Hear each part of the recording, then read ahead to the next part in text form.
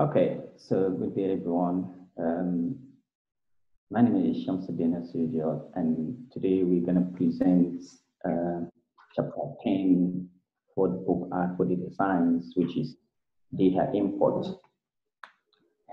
And what's in this chapter is 3 sections. So we're going to see the most common readers functions, how to pass a vector, and how to pass a file, and how to write a file.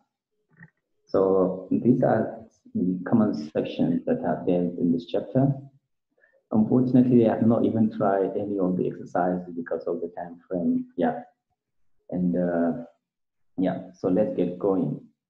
Yeah, so and as well, the final part of the chapter, Hadley pointed out other ways to read different kind of data. So let's begin. So the readers function was developed, as we know, by Hadley Wickham, purposely to read flat files quickly.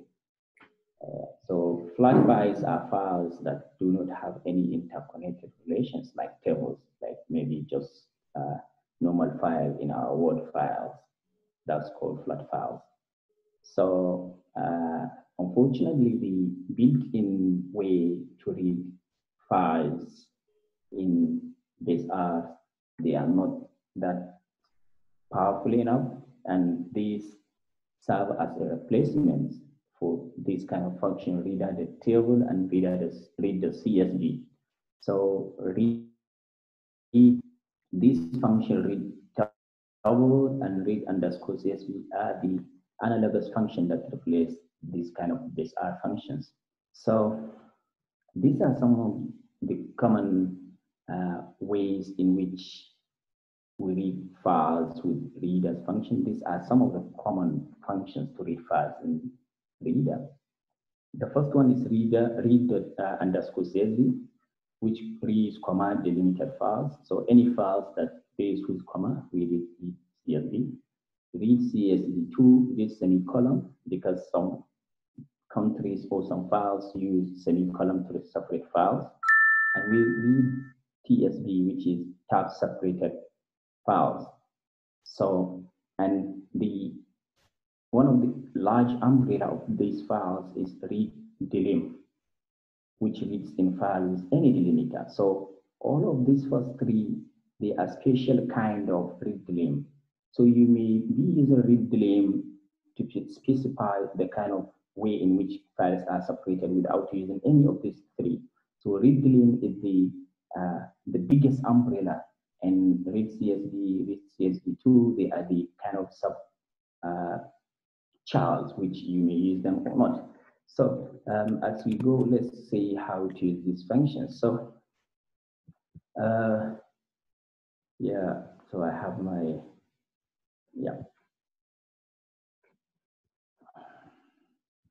so start from here. So I normally prepare the slide after doing this. So yeah, so if you look at this, this is the first file, read delim, and we specify this file and this delimiter with comma separated. So with this read delim, we can read any file. What we need only is just to read delim, we say comma, and or we can put read delim, we can put semicolon, or we can put read delim, we can put tab. This is how we use read delim. So as we said, these CSV files, they are the sub way in which we use read delim. So if you want to read files which are specifically using comma, then we use this function read CSV. One good thing with these kind of reader functions is that when you read a file, they will automatically tell you the columns and the column type. So this is telling us that this file challenge has X column and Y, and this is double and this is logical, in which this R function, this R read the CSV, they do not that. Also, we can read an inline CSV for experimental purpose. So we can say read CSV, we can put this and supplies these values. That way because here we have this and we have this, it can give us this. Another way is to read CSV is what is called chaining. If you look at this, it's another way in which we read CSV. But sometimes you may read a CSV in which the first lines, they are not numbered, so you may specify to skip. So we use this skip argument to skip. Here we have first line and we have second line. So using skip will tell us that the first and second line, they are not part of the CSV file. Another way to skip any non-part of the data or part of the data is to use hash. This is a common way to do that. So we can see here we have this one. So this tells us that any line that starts with hash symbol is not part of the file. So these are common ways in which we can read a CSV. Another way is to read CSV in which data doesn't have column names. This is common way in which we don't have that. So in that way, we can actually specify the column names equals to false. In that way, if you look at these are just string of numbers and we don't have the column names. So this one R will automatically assign names from X1 to Xn. If we have 3 columns, X1, X2, X3, and this is the way in which we create that. And if you remember, these 1, 2, 3 are not integers, they are double. If they are integer, we need to put, I think, L, right? So, yeah. So if you look at this, yeah. For instance, here. Though I think, hello? Yeah. Yeah, I think here for some reason it was recording it already as a double. Sorry? I think originally it was already recording it as a double we didn't need to write the L's. Yeah, what I'm saying is if we have 1, traditionally we expect 1 to be an integer by default. 1 is integer number, of course, mathematically. In other programming languages like Python, 1 is an integer. C1 is an integer. So, but one of the things with R is that a single number is not represented as integer, but rather as double. If you want to represent a single number as an integer, you need to attach this down. If we have this, so here we have, if you look at this here, this first column, they say it's double. So let's see this.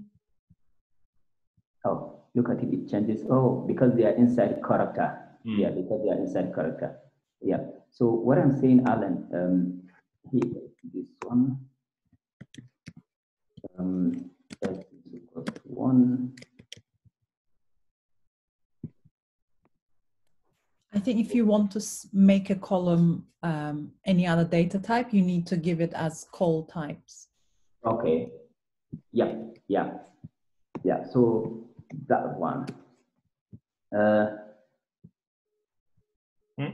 You mean call types or call name? Well, call types for the data type and call names for the name of the column. Yeah, yes, yes. All right. So another interesting thing is if you have something that is NAE is to specify within the data is to use NAE argument and specify anything that comes within the data is NAE. So if we read this CSV, if we have here NAE, this will be put as NAE. Yep. So that is it. And finally is we can choose files using read CSV interactively. So if we have this, maybe we want to choose a file from a computer, we can put read CSV something this way, and we can put this file that choose. So here when we have this, it can allow us to open a file. Yeah, it can allow us to open something like this and choose a file to read from our computer. So I think this is all about using CSV, which is one of the reader most widely used function. However, we have many others. The last part of this in the book talks about the main difference between read CSV and read.csv. And the reason why they are talking mainly about this function, reader function, is this is the most commonly widely used. So the first thing they said, okay, yep. So the first thing they said is that the read CSV, underscore CSV is faster, but slower than data.table. I have not used this. Anyone use this one? Fred in data.table. I have not used. So they say read underscore CSV are faster than read table, but they are slower than these. And I guess this is not part of base R, right? Data.table, is it part of base R? No. Okay. So again, read CSV produce table. And one of the advantages of read underscore CSV is produce table, while read.csv produce traditional data frame. And also read underscore CSV does not convert character vectors to factors. It normally read them as character. And finally, they are more reproducible than compared with the read.csv. All right. So these are the main differences comparison between the two. So then this takes us to the next thing, which is called parsing a vector. So the key problem the reader solved is parsing the flat file into table. And what we mean by parsing is the process of taking a text and turning it into a rectangular table where each column is appropriate part. So this is one of the things we aim to do any kind of data analysis. We aim to change any file to kind of rectangular table where each column contains appropriate part. So this is one of the key things reader tries to address by taking any flat file and putting it into that way. So there are three ways readers solve the problem of parsing. The first one is vector parser, and we have what is called column specification, and also we have rectangular parser, and we'll see what that means. So the first one, vector parser, turns a character vector into more specific type. So what we mean by this is a character vector, a vector parser takes in character vector, maybe integer, and turns it into specific type. Also, you see that in the next slide. Okay, so the first one we're going to see is parsing a vector, which is this. So to parse a vector, we use this function, parse, then something like this here, which can be logical, integer, day. And this function takes a character vector and returns the most specialized vector. Yep. So when we have parse logical, this function will take a character and return a logical vector, and a logical one. And there are particularly 8 important parsers that are parsing a vector. And all these parse vectors, they are the building blocks of reader. Yeah, but they are also, they have their own, their importance on their own, but they are the main building blocks of reader. So let's see how this function works. So, yeah, so parsing a vector, the first one here we can see is we have a character vector, and when we have a parse logical, it will change this character vector to logical vector. So that's what we have here. Again, if we have another character vector, and we want to change this character vector into integer vector, we call parse integer, which is phase. Another way is... Yes. Sorry, just something I want to try out. So how about if you try on line 183? Yes, if you try having parse logical in there. 9-1. No, just one, as it was before. But instead of passing integer. You mean here, right? No. Here, 183. Okay, 1. Yeah, but now no, just one, one. And instead of using pass integer, we use pass logical. So we're gonna see that one. So logical. Okay, so if you look at this, we have errors. And we will see what happened. What does that mean? So in this case, these values, they are not logical values. They are integers. Let's see an example here. So this is a date, passing a date, which is correct with pass. But this is the problem. If passing fails, you will get a warning and the failure will be missing in the output.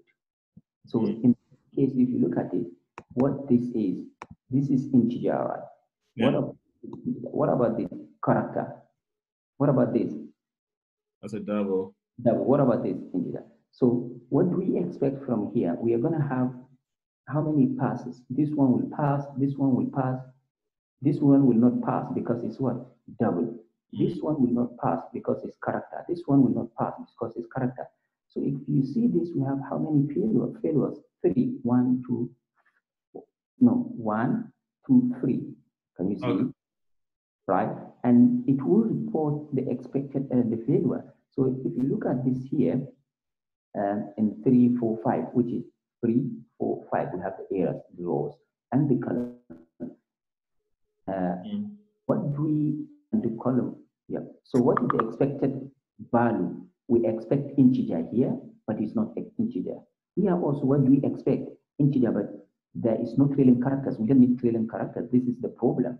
And also here we need an integer. So it will report an error. However, it will show us the result, but without those errors. So if you look at this here, that we pass the x here, can you see that? So let's call the x here.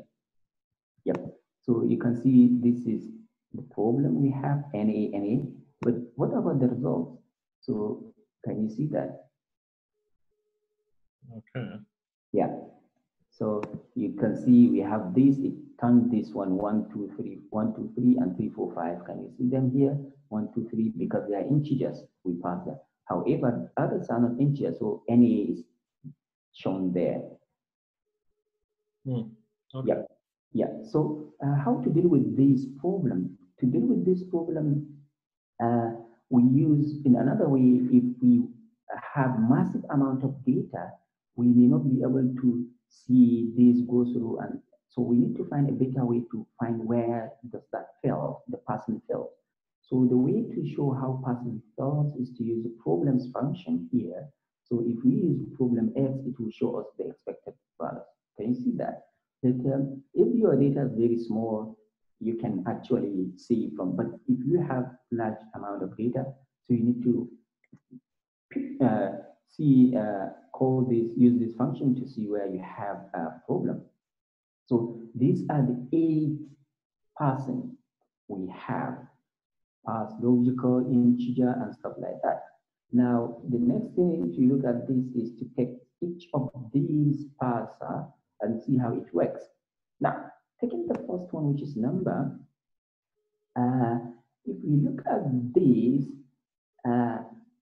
numbers, people write numbers differently. Some use dot and some use these to separate numbers, as we can see in US and Europe. And some numbers are written with character with them, while others numbers are grouped together. For instance, here we group this one into 3 and 3. Now, the issue is how to solve this problem so that we can deal with any number. The first problem using these and these, reader provides a local option in which we say, okay, the local use this full stop or use comma.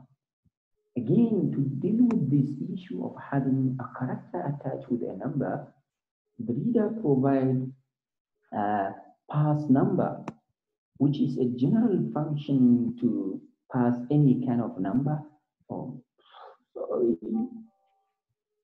sorry. Yeah, and the last one to deal with this is to use the combination of pass number and local. Yeah, as pass number. So let's see how to do that. So passing the number, as you remember, we're gonna see 8 different kind of way to pass. The first one is a number. So this is the way in which. So this is pass double, and naturally, if we want to pass double, yeah, we pass a double. Yes, this is a double number. But how can we pass a number that is double with this? Because the double naturally use default way of presenting numbers from US, because as they said, they use American system. So the default is dot here, 1.323, something like that.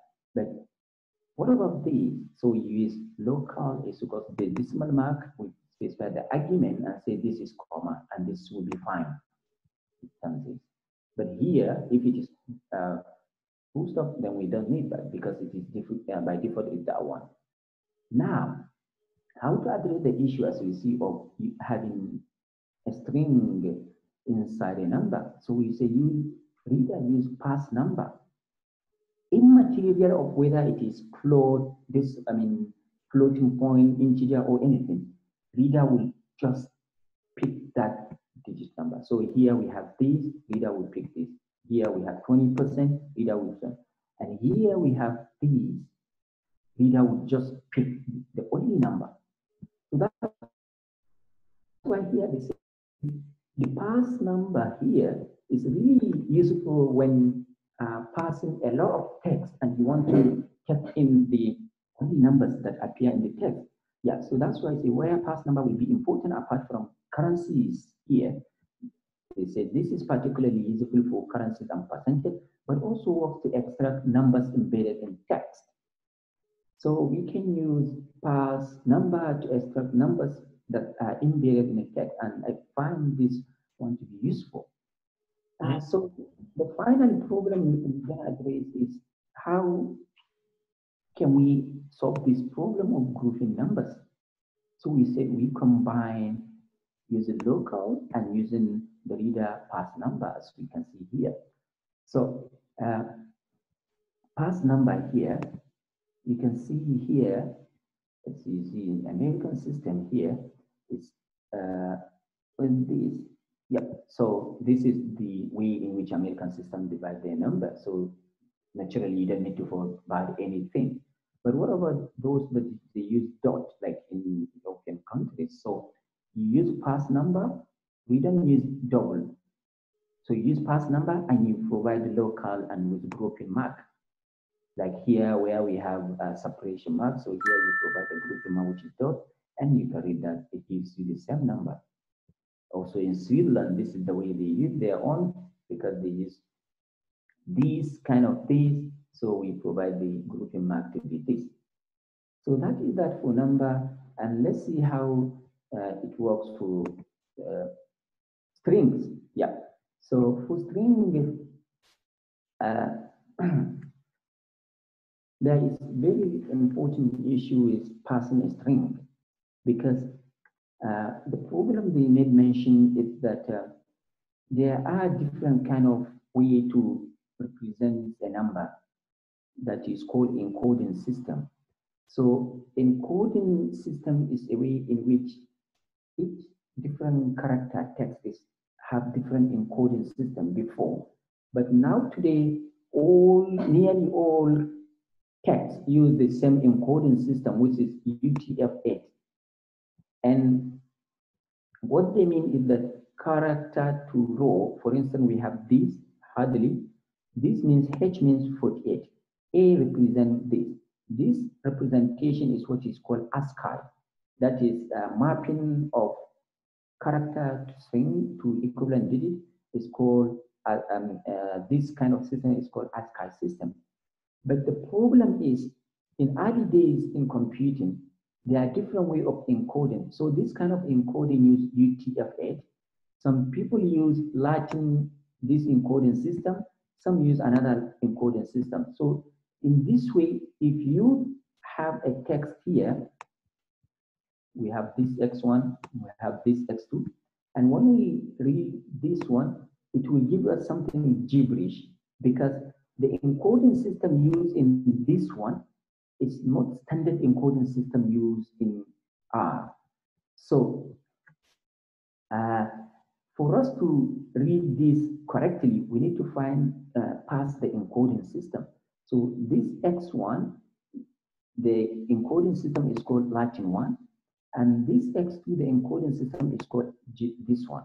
So when we use pass character, can you see they give us something meaningful? So this is something like Chinese or something, I don't know, and this another different thing. But the first way in which we call them, X1 is this, X2 is this, and we read them, can you see they give us something meaningful? That means they have different encoding system. So you should note that whenever you read a file and you see the content looks gibberish, the first thing you should know is that it's using different encoding system. So now how can you know the encoding system that a particular text is using? That is it. The question, but this could arise, how do you find correct encoding of a text? So this is provided by reader, which a function called guess encoding. So given any text, you can say guess encoding. Guess encoding, it will tell you what kind of encoding system that has been used. If you look at this one is this, and this one is this.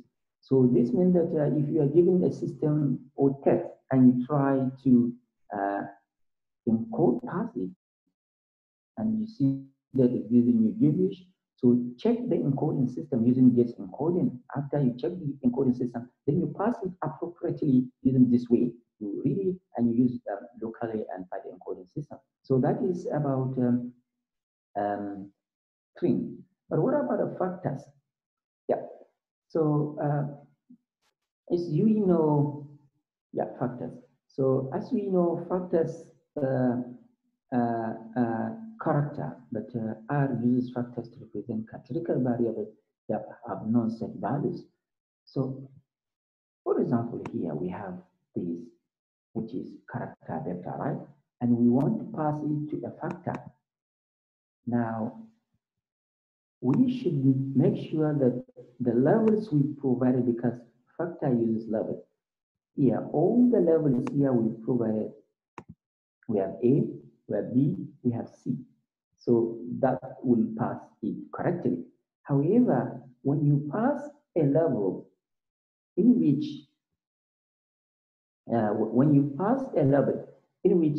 we don't have the correct one here, for instance, if you look at this, we have character, we have D, A, B, C, D, but in the levels we don't have D. This will put an error. So all the values in the character must be represented in the levels you are saying. So if you look at this one here, we have one passing failure.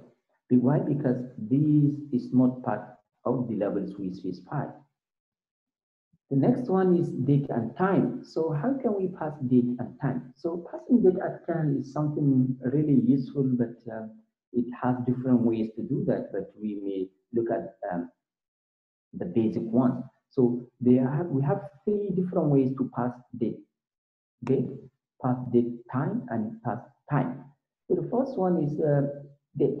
So the number, it passes this way, the number of days in this, and date time, the number of seconds is midnight this, and the time, the number of seconds is midnight. Sorry, I have not been able to copy this and put it in my slide because time passes. Yeah, so I was just going. So let's see how they work. So pass date time. What it does, the first one is pass date time. It expects your date to be an ISO 8601 format. The default way it reads is this. So the biggest, smallest, the first day is year, month, day, hour, minute, second, day. So this is a way to specify date time, the biggest, which is the year, then month, which is month, then day, here we have day, then hour and stuff like that. But if you do not specify, you can, any one of them is optional. So this is the first one. As you can see here, we do not specify the others. The other one is past date. So this one only expects 4-digit number, 4-digit a year. You can see them here. An optional base, 4-digit a year, this or this. So what this means is that you can specify, if you look at this here, we have separator here. So you can specify the separator to be this dash or this. Then the month we have here, then the separator and this. So these are basically the 3 ways, and the pastime also it has its own way. And if that doesn't fit your own way, you can specify the way you want. The year we have, you can specify different ways. And we have month, we have the day. There are different ways to specify that if the default way doesn't specify it. So the next thing is passing a file. So we have seen how to pass integer, how to pass character, how to pass the time. So if we go back to our schedule for today, the next thing is passing a file. So what do we mean by passing a file? So reader pass an individual vector. The big question is how reader pass a file.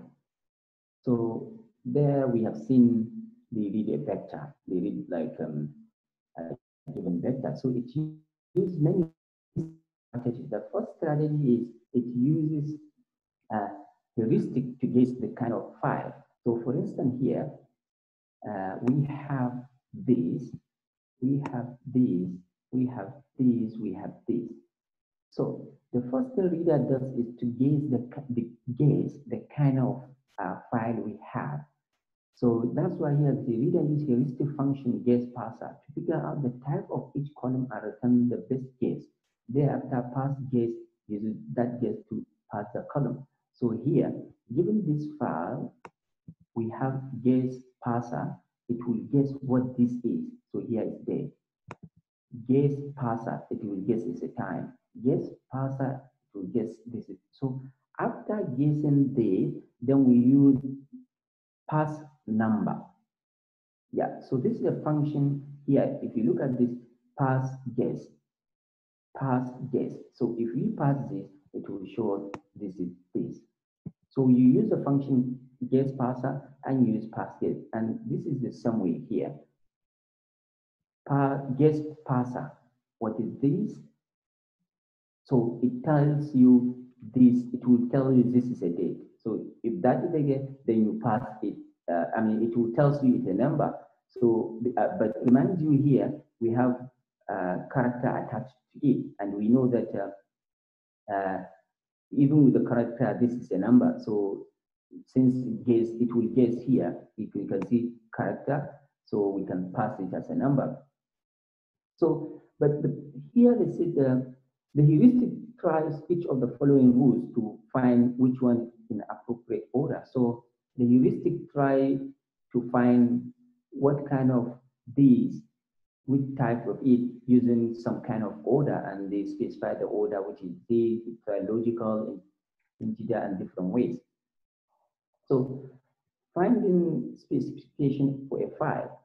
So we have another thing that is called finding specification of file. Now, for instance, we have this file CSV here, and we want to find out what it contains. That is, what are inside. There is a special function called specs CSV here. So reader example here is a special function in reader that gives us inbuilt CSV file called challenge that allows us just to read it. This is not a normal function that you will be using, but just for purpose of example, it's called reader example. So here, when we say spec CSV, it will show us, okay, this file has while, and column double and column logical. So this is what basically finding specifications of a file means, to find what that file, what are the specifications. Of course, we know we can use many different things like glimpse and stuff and structure, but this is the way in which reader tries, because as we see, if you have a CSV, you read CSV, read CSV, read comma underscore CSV. When you read and you call the function, it will output this. So inside, deep inside the read underscore CSV function, this is what is being called to specify the kind of file in it. So for bigger file, you can often make the specifications simpler by changing the default column type using call condense. So if, for instance, we have a file here, which is actually big enough, so this means that it will give us this kind of output specification, big, large one.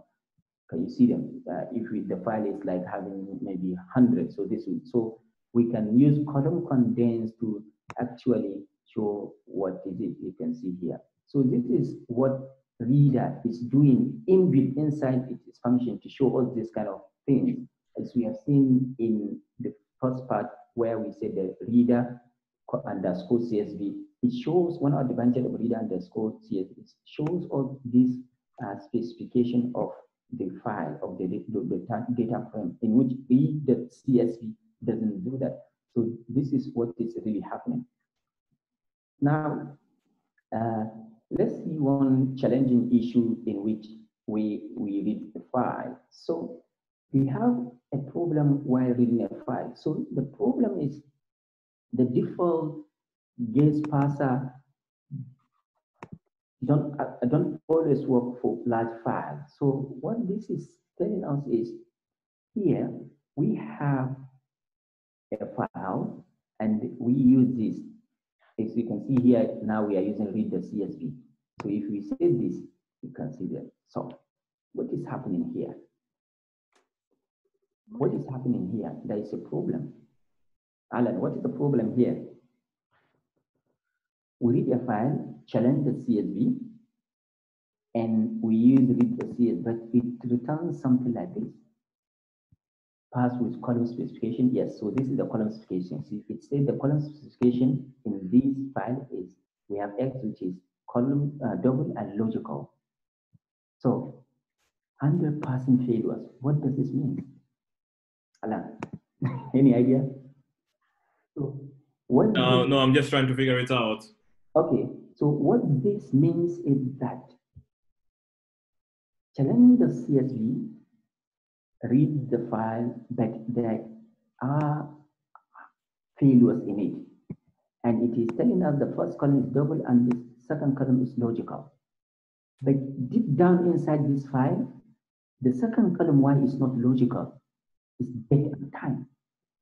So what is this is happening? Let's see. The above will bring two outputs. The column specification, as we can see here, is the column specification, and the error, and the first 5% failures. So it will bring the first 5% failure, 1, 2, 3, 4, 5. Now, what is this telling us is that, let's see the problem.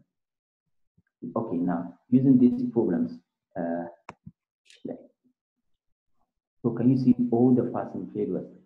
Now, if you look at this, this starts with from 1001, 1002, 1003, it starts with this. And the actual value here of Y, column Y, is dead, not logical. So what is happening here is that this file from 1 to 1000 is NA. And from 1001 to the end of the file is date and time. So what is happening here is that the guess function in reader, guess parser, guess the specification of column wrongly. That is why they say the default guess parser don't always work for large files. So here it guess wrongly because the first few files is logical NA, and the true value is date and time. That is why we have here. So if we go down here, yeah, So if you look at the last few rows, we will see that they are dead. And yeah, so if you look at see this, we can see that these are dead. So you can see that the last one, they are dead. Now, how to solve this problem? They make mention explicitly that when you are dealing with large files, always use stop problems. So when you are reading the file, these stop problems will report that there is an error in reading the file. If the pass guesser makes some wrong guessing, and it will not allow you to continue. It will report an error.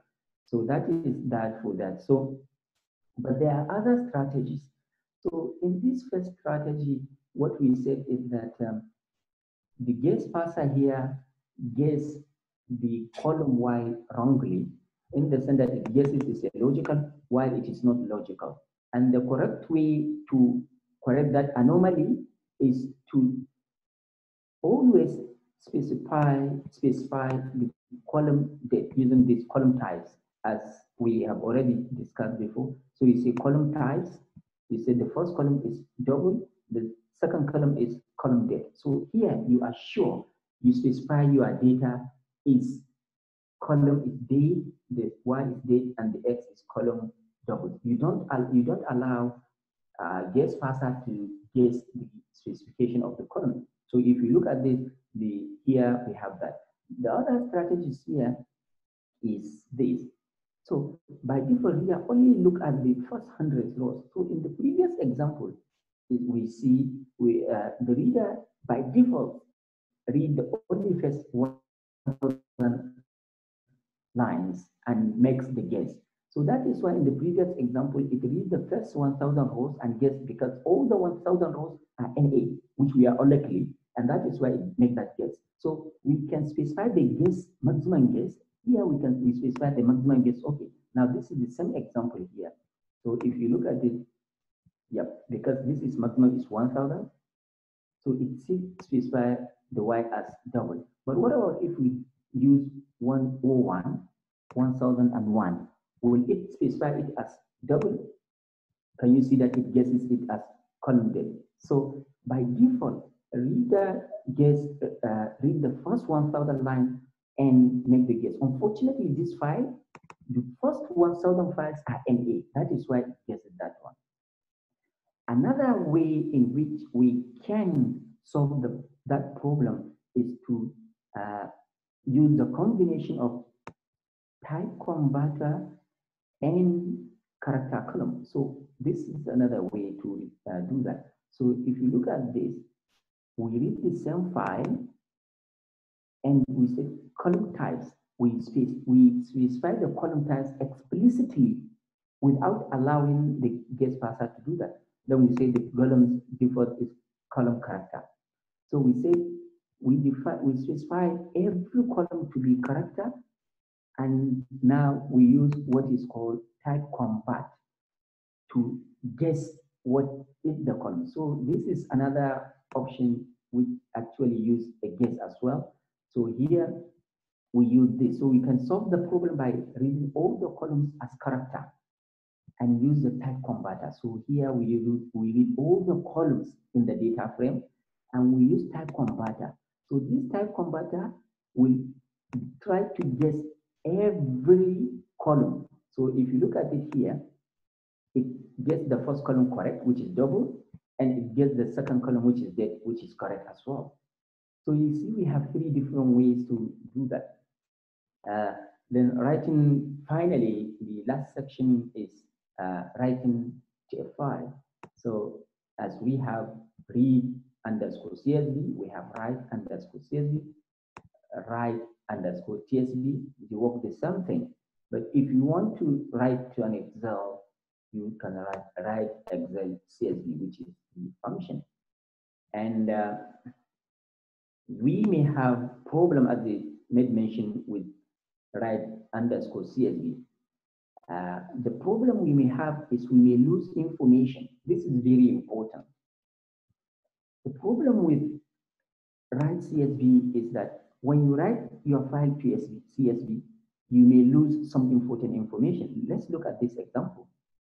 We have a file here, challenge3, and if you look at this challenge3, the X here, what is X here is character, right? What is Y? Okay, let me use this. Yep. So we have a variable called challenge4. This is just this is immaterial. Okay, so we have X here, which is double, and we have Y, which is dead. Now let's see the problem where we have. So if we write underscore CSV and we save this file at challenge.csv, what problem do we expect to happen, Alan? Do you have any idea any problem will happen? So the problem that will happen here when we save this file, remember, creating this file, the X is double, the Y is dead, right? Now, when we save this file, let's look at what will happen. We save it, let's load this file, read underscore CSV. This is the way to read it. When we read this file, look at what happened.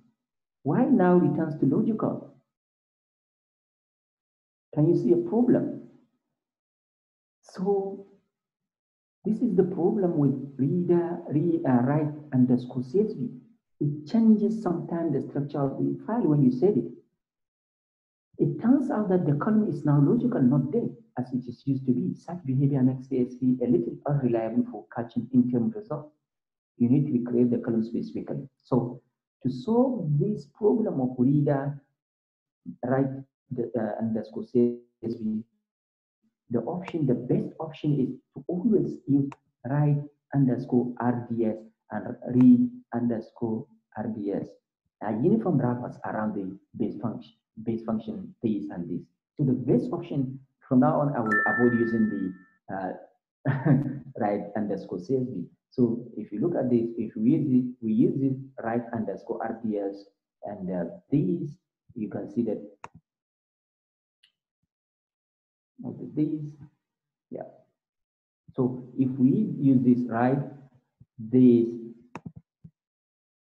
yeah, and we write, okay, what do I say? Write challenge3. I need to call it something 6 maybe. Challenge 6, right?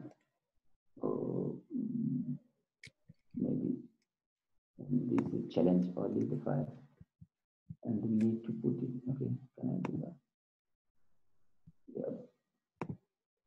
Maybe we call it this, for instance. Yeah. Can you see it? This way, yeah. This function doesn't change this, which is even though if you look at this column as still any, they are still any, but it tells you the correct file property of this column. And another option is feeder package, which does the something. So feeder package does the something as the previous one. It doesn't change the column. So you can see that this is date, this is stuff like that. So this is one of the big issue with the write underscore CSV. So I think for now, maybe we should be using either this write underscore RDS or using the feeder function because it doesn't modify your file. And finally, other ways to read the files, as Hadley made mention, we can use even function package to read SPSS, Tata, and SS files. So this package contains different ways to read this kind of structured files.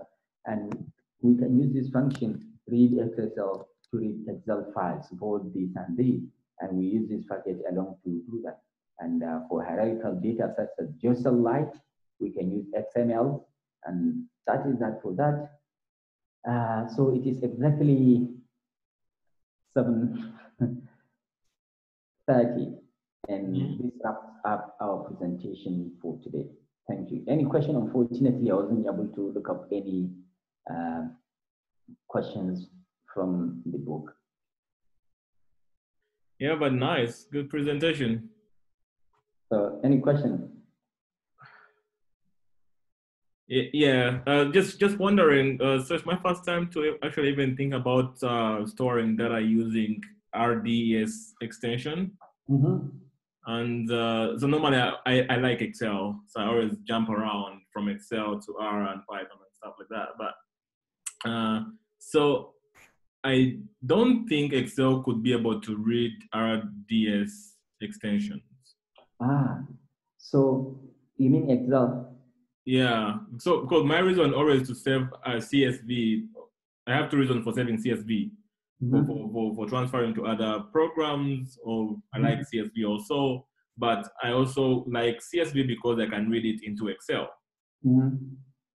But now if I'm to change to RDS, then that means I might not be able to read it into Excel. Well, yeah, I'm not quite sure, but yeah, I got you. So RDS format, as you made mention, you prefer to, sometimes you read it in Excel, right? You read your CSV in Excel. So I'm not quite sure whether RDS can be read in Excel or not, because I'm not trying. Maybe we can try and see. Yeah, you can try and see that. I'm not sure. I mean, Excel should read, because, yeah, I mean, I don't know. Yeah. Good. Do you have idea about that? No, I don't. Okay. No, I don't use that. Yeah, so any question? Okay, so over to you, Alan. I know, I'm done. I guess, do you have any questions, Ruth? No, thank you.